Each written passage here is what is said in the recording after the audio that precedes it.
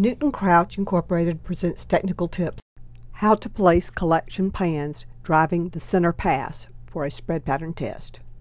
The product you are spreading, whether fertilizer, lime, or another granular product, should have an even distribution across your field. A spread pattern test will make sure you get the best results for your time spent in the field and the money spent on fertilizer. The center pass driving method of spread pattern testing is the quickest. Simply lay out your pans, drive over it once, and evaluate the pattern. Lay out your collection pans based on your swath width. There will be a center pan identified by color or a flag, and 4 or 5 pans on either side. Newton Crouch sells a spread pattern test kit. It includes the density scale, 11 collection pans, test tubes and rack, funnel, and measuring tape. The chart below shows the pan layout. This chart is available online at newtoncrouch.com, Support tab, Technical Tips tab. Using the chart, let's start setting up a test pattern for a 60-foot swath. Start by using the tape to measure out your swath width.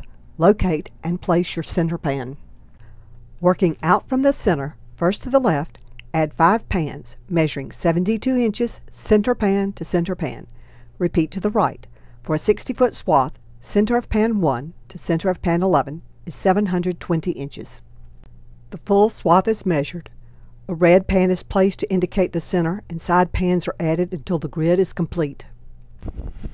The operator is driving a center pass pattern. Note that our center pan is gray and all other side pans are blue. Each pan is carefully emptied into a test tube using the funnel. The pattern is evaluated to see what, if any, adjustments need to be made. The desired spread pattern for the center pass is the oval.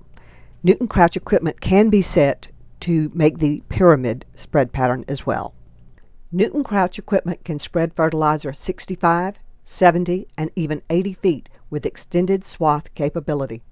The instructions for setting up a wider swath are detailed in a separate video, Pan Placement for Extended Range Swaths.